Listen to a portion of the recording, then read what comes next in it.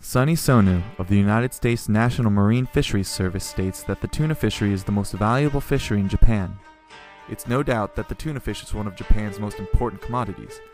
However, it didn't always start this way.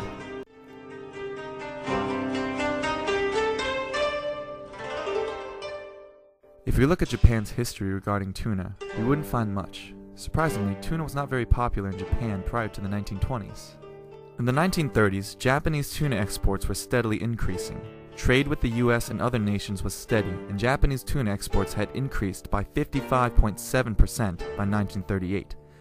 After World War II, with the American occupation and the influx of Western culture into Japan, the Japanese started to eat a more westernized diet, and tuna started to become more popular. With the creation of new fishing techniques and innovations, such as longline fishing, Japan's consumption and trade in tuna rapidly increased.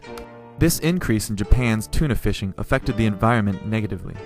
Studies stated that from the 1980s, 3,500 seabirds died every year due to Japanese fishing. The Japanese overfishing of tuna became a huge problem for other nations' fisheries as well as conservationists.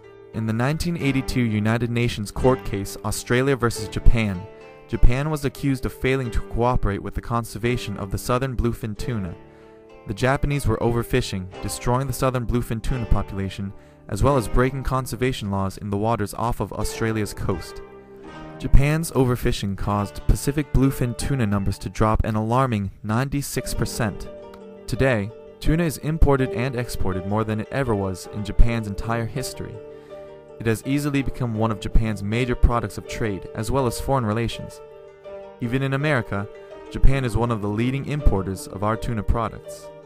Though it has been a long and complicated history, the tuna fish has been and always will be a defining commodity for the Japanese.